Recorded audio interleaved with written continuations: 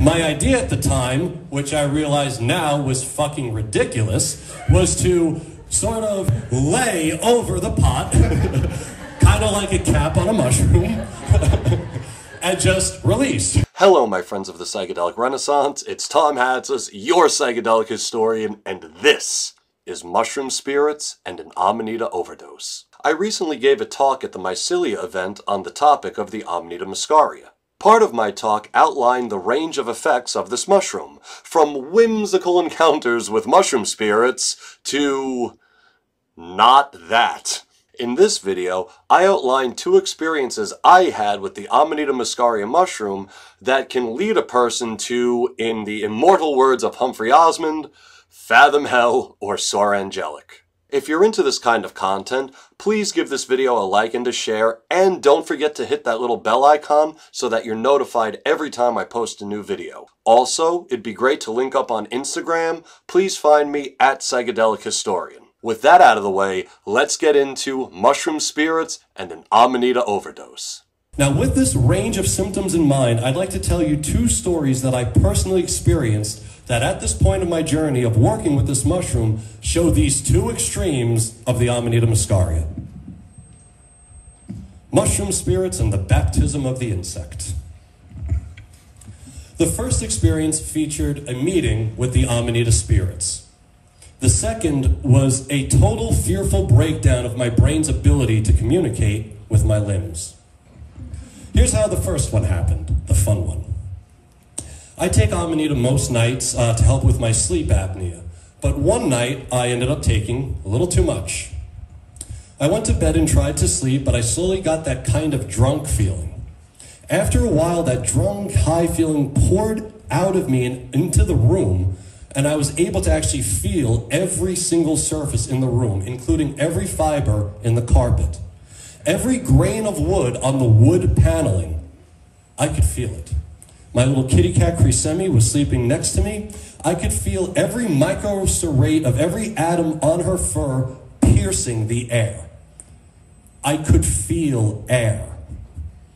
I could also feel her breathing, and it was like standing on a beach on a windy day.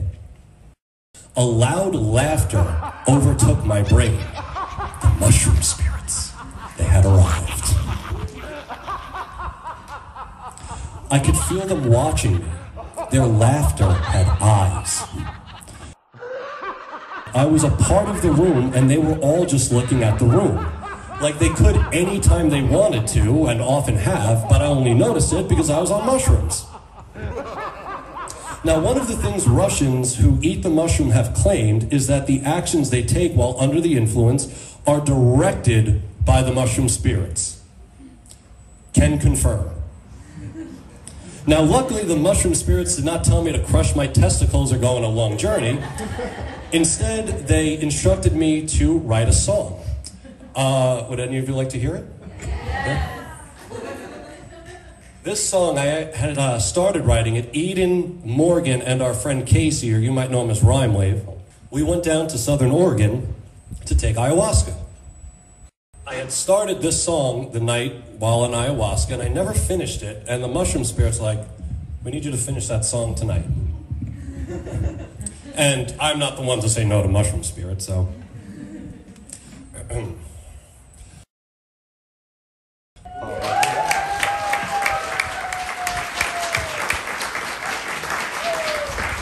Thank you, you're the first people to ever hear that song. Oh wait, Eden's heard it. When I finally fell asleep, the mushroom spirit showed up in my dreams. I was in a house, I don't remember where, but it had some deep meaning for me. I think it was the house I grew up in. Anyway, they were all growing inside the house, everywhere. These big, bright red ones and the small little knobby red ones. It was fucking beautiful. It was just mushrooms everywhere. It was amazing. Now, I'd been taking mushrooms most nights, like I said, and I suppose I had built up a tolerance in my body slowly over time. I think that might be the key to unlocking the full potential of the Amanita Muscaria as an entheogen, but I'm not totally sure that more spiritual experimentation must be done. And I think that perhaps missing from all the reports I'd read about the Amanita Muscaria is the slow acculturation of the mushroom into the body. But then I had another experience with the Amanita Muscaria. I had been both drinking and smoking cannabis that night to deal with the hellish exercise that is video editing. I, again, accidentally took too much of this mushroom on top of the alcohol and cannabis before bed. This time, I got a feeling somewhere between nausea and experiencing vertigo. It became more and more difficult to sit at my computer and handle a mouse and a keyboard, and soon sitting up became too much work, and I found myself on the floor. The claymation, the eco-picturing, grew more and more intense. So this was a muscarine overdose, like those delightful symptoms I was talking about. This is what they're like. Soon I had almost no motor function at all, notwithstanding the ability to wiggle like a worm, or really any creature without the benefit of arms or legs. Remember, that rocks. Yeah. Oh, it's one way to get stoned. Sorry, couldn't resist. So soon I had no motor function at all. And remember how I mentioned that muscarine also leads to excessive urination? Like, yeah. Holy shit, I had to pee. Now, I had to get to the bathroom, but I was up in my office, which is quite the distance from the bathroom and includes a long staircase. Now, Eden was asleep and had to be at work in a few hours, so I did not bother to wake her, and plus, like, she's gone through my psychedelic overdose bullshit so many times that I didn't even have my heart to be like, yep, did it again.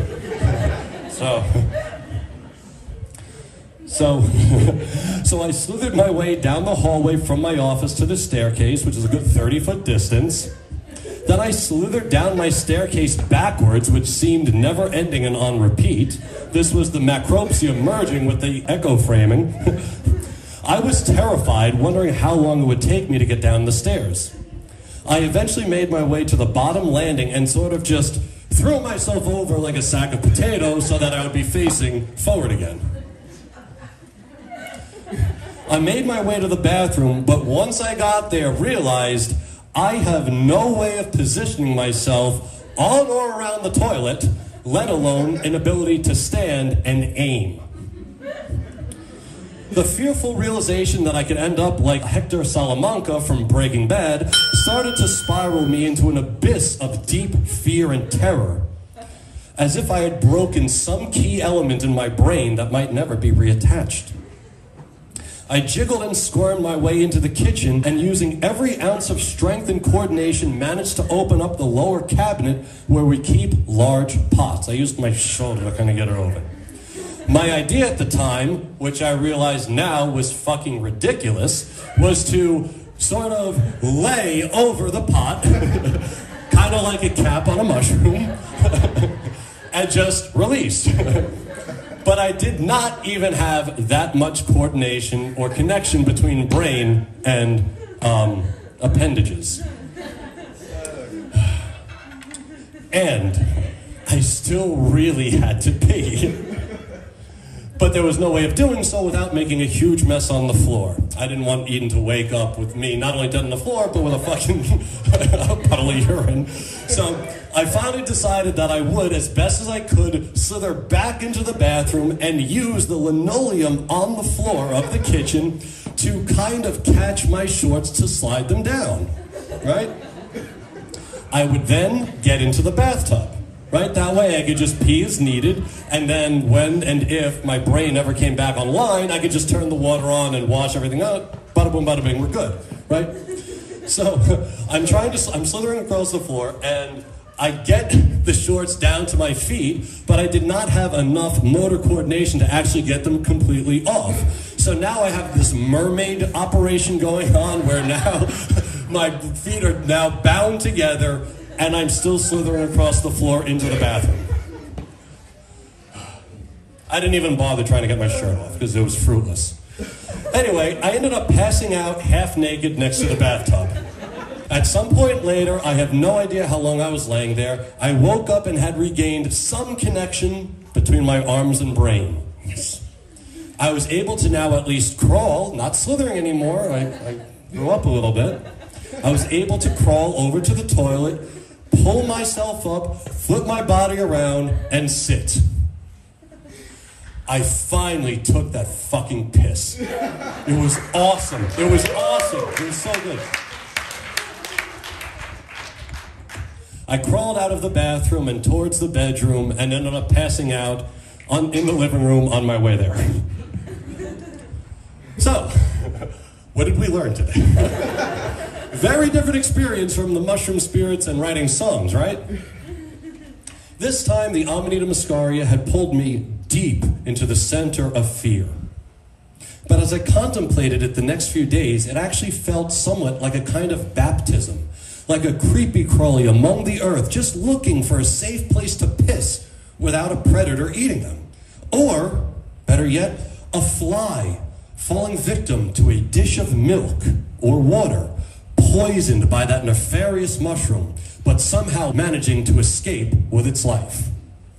The baptism of the insect. So I learned a few things that night. First, do not drink alcohol or smoke cannabis on top of eating Amanita Muscaria. You do not need it. All those things are all perfectly fine by themselves. In fact, I'm almost positive that it was the mixing of all those things together that caused this most regrettable night. Second, it's always good to have a sitter. I'm a little bit cavalier with that, but if you're not used to doing stupid shit the way I am, always have a sitter. Third, you're going to be very groggy the next day, so try to plan to have the day off. Well, my friends, that's all I have for you this time, and like always, I'd love to thank you for stopping by. Please give this video a like and a share, subscribe to the YouTube channel, and find me on Instagram, of course, if it all be your will. And until next time, I'm Tom Hatzis, your psychedelic historian, reminding you that you free your mind by using your brain. And not overdosing on Amanita Muscaria.